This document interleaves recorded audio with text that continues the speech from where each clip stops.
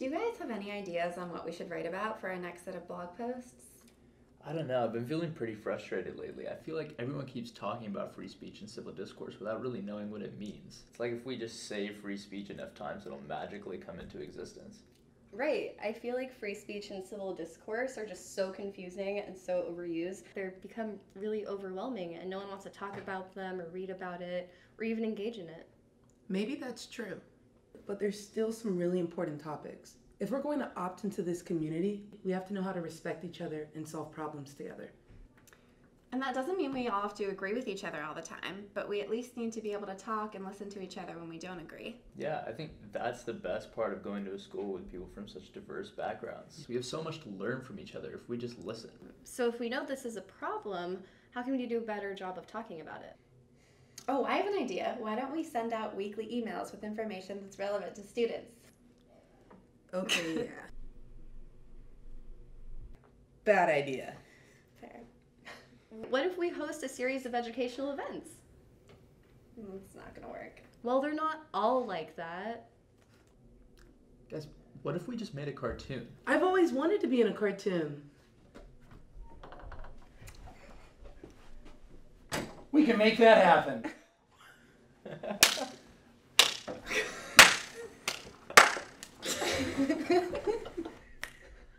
This is exactly like I would have expected it to be.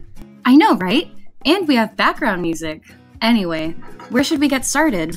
Oh, I have a good example. Okay, the other day in class, our discussion started getting pretty heated, and one of the guys in my class started launching all these personal attacks at the person he disagreed with.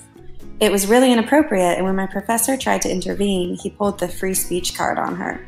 But his comments would definitely qualify as hate speech, so there's no way they're protected under free speech laws. Actually, according to the Supreme Court ruling, Brandenburg v. Ohio, the government cannot punish inflammatory speech unless that speech is directed at inciting or producing imminent lawless action. So, those remarks from your classmates sound like they were definitely inappropriate for a classroom setting, and your professor certainly had the right to intervene in order to maintain a constructive learning environment. But the First Amendment actually protects most hate speech, no matter how offensive the content, as long as it doesn't cross certain lines. Really? Wow, I definitely didn't think hate speech would be protected under free speech laws.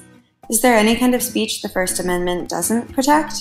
According to Erwin Chemerinsky, freedom of speech doesn't protect, first and foremost, child porn and deceptive advertising. It also doesn't include the incitement of illegal activities, true threats, which is threatening communication with the intent to follow through, such as threatening to hurt another person, and lastly, harassment.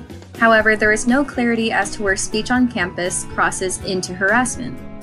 At a private university, aren't the rules different here than, say, if I went to a public university? Good point.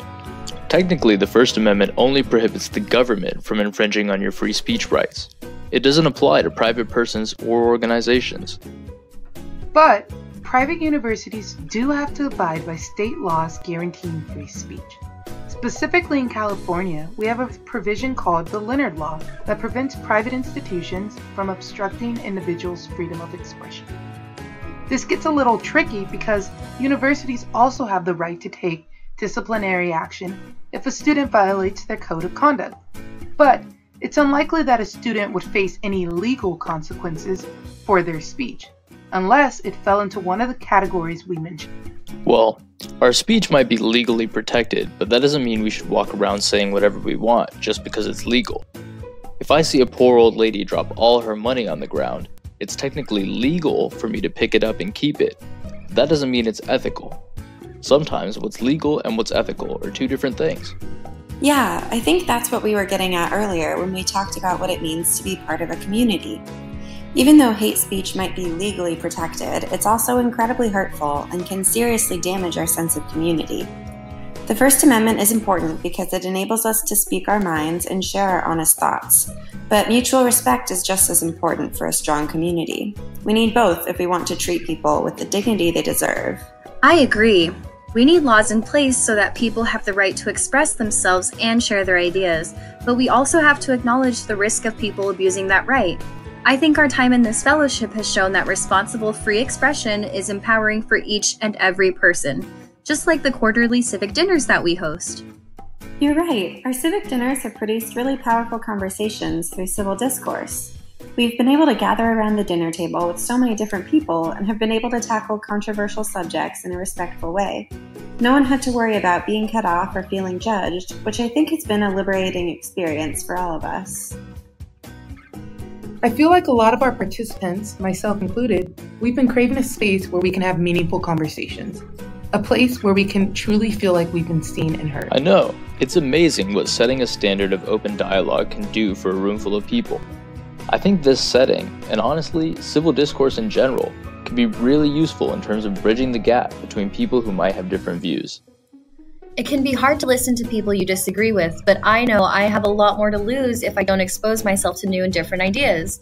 For me, it's been a process of acknowledging that different beliefs exist and respecting where others come from. Same here. I would have missed out on some pretty cool conversations if I was afraid to talk to people I normally wouldn't speak to.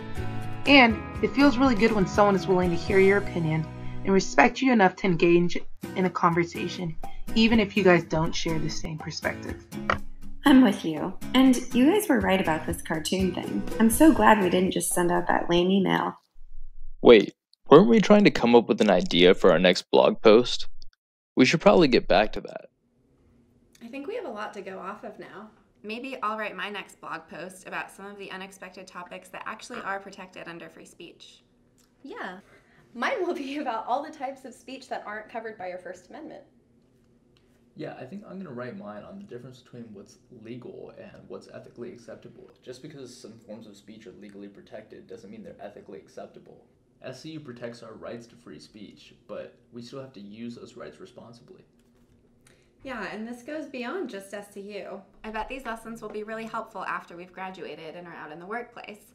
Knowing how important it is to have a space for open and honest dialogue, I think we all might be more likely to speak up in meetings and vocalize our opinions. Graduation? No, Sarah, you're right. Think about all the ways this can benefit us in a leadership role. Knowing how to juggle different perspectives is super important. Okay, I see where you're coming from. And even not as leaders, just as neighbors and average people, as friends, invoking your right to freedom of speech and civil discourse is really important in those contexts as well. They enhance our relationships with others, foster a greater sense of community, and contribute to our own personal growth.